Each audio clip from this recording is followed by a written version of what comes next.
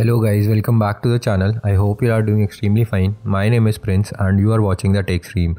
In this video, I am going to review yet another very popular Android 13 custom ROM which goes by the name of CrDroid for the Oneplus 8 series devices. So without wasting any more time, let's get started. So I've installed CrDroid Android 13 on my Oneplus 8T and this ROM is available for all the 8 series devices. If I go into the About Info section, you can see that the Android version is 13 and the Android security patch is of 5th October 2022. Now let's see what all this ROM provides and what not. Also, since this is an OxygenOS 12 based build, you need to be on OxygenOS 12 C.33 or C.C5 for installing this ROM. Comment down if you want a detailed installation video for this one. Coming to the basic functionality, all the basic functionality is working fine. Wi-Fi, Bluetooth, calling, everything works without any problems. And apart from that, you only get fingerprint to unlock functionality with this ROM. There is no face unlock available currently. And if I talk about the launcher, you get the CrDroid launcher which is better than the stock Pixel launcher as it has some customization options available.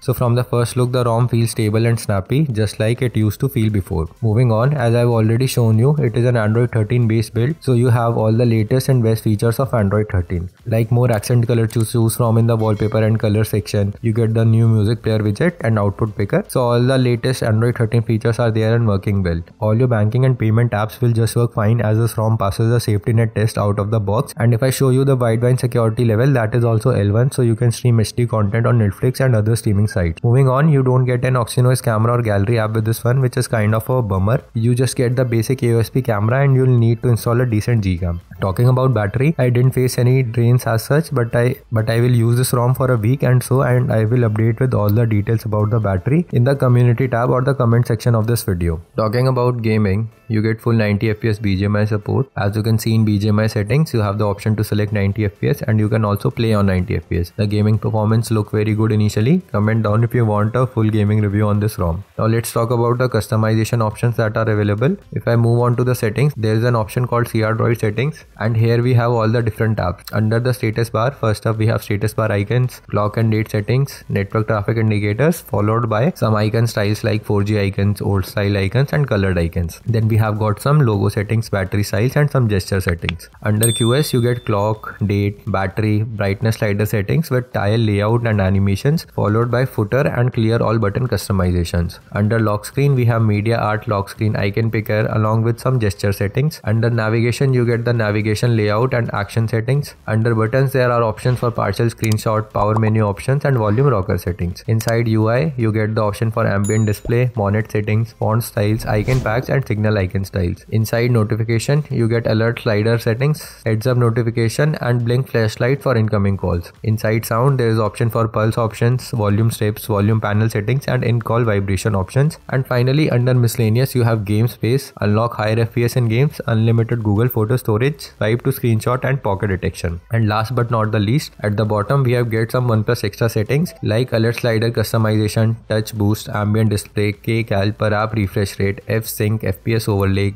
game mode and system vibrator strength. Wow, those were a plethora of options. It just took so much time to go through each one of those settings. So should you install this ROM? Yes, you can, but I would suggest you otherwise for now as it is not the most stable Android 13 ROM right now. Also, you don't get the support of OxygenOS camera and gallery app. I would suggest waiting for a few more builds before the ROM gets fully stable. Comment down if you want me to make an installation video for the same. Also, I make a lot of ROM reviews and I'll be trying another Android 13 ROMs. Subscribe to the channel to not miss those videos. Thank you for watching.